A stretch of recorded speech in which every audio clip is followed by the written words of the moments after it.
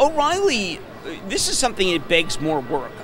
O'Reilly, AutoZone, and this whole contingent, including Advanced Auto Parts, has always been very solid in terms of its growth. I wonder whether there doesn't have to be some consolidation in that industry now. I bought the idea that the sales were weaker because we had a mild winter. That doesn't extend into the spring. I have to do more work. I do not understand why these stocks are, why these companies are performing as poorly as they are, given how consistent they've been. And AutoZone's been a big buyer of its stock. Advanced Auto Parts is run by a guy whose chairman is an art, a so-called raider.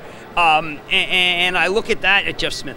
And I look at that and I say to myself, now wait a second, this group has got to start doing some merging. These are big companies, but we don't need all of them.